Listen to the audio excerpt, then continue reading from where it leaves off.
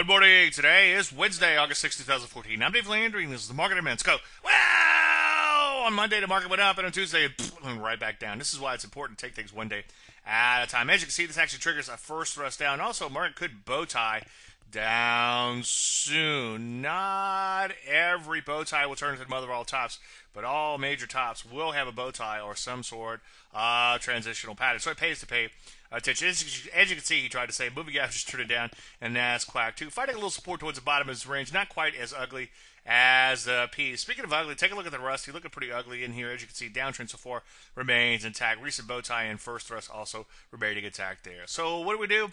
Well, based on this action, I would continue to look to put on some shorts. As usual, though, make sure you wait for entries. And, of course, honor your stops on existing positions. Any questions?